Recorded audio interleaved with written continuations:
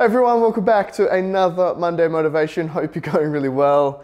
Today we're going to go a little bit different, but I want to teach you how to beat someone in golf, even if they are experienced, good at it, and practice all the time.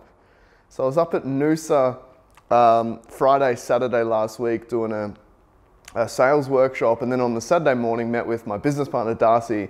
We played a game of golf at Noosa. Now, I was prepared enough. I'm currently in the process of getting some new clubs, but I took two clubs with me. One fondly known as the Wonder Club. It's a tailor-made hybrid 4-wood type thing, 22 degree, which I can somehow hit really well. Shout out to Phil Curry for giving it to me. The second club I took was my trusty old pitching wedge that I've been practicing in the backyard with. And then the third thing I've been practicing is just simply putting. So if you've been on Instagram stories, you'll know that I've got a little putting green here, and we just have a little go every day.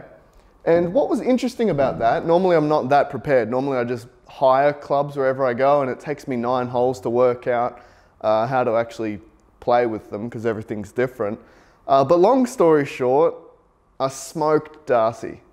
I was up like by 6 points at one point. He clawed it back, but still won. And one thing he didn't know is I did that very, very deliberately. Why?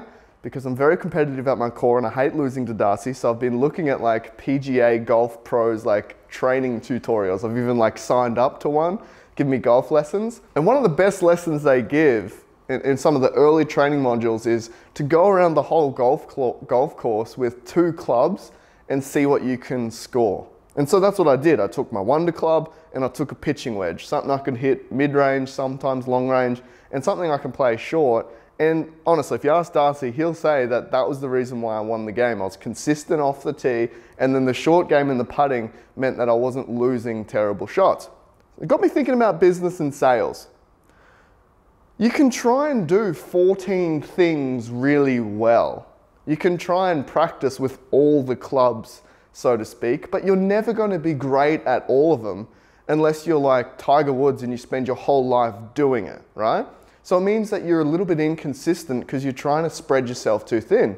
Instead, get really great at just like 1 or 2 things and use that as the way to win. Because even if you're going into a market that's experienced, they're good at it, and they play all the time, you can have the winning edge if you're just a little bit better in your short game, or you're a little bit more consistent in your long game. So, what does this mean for you?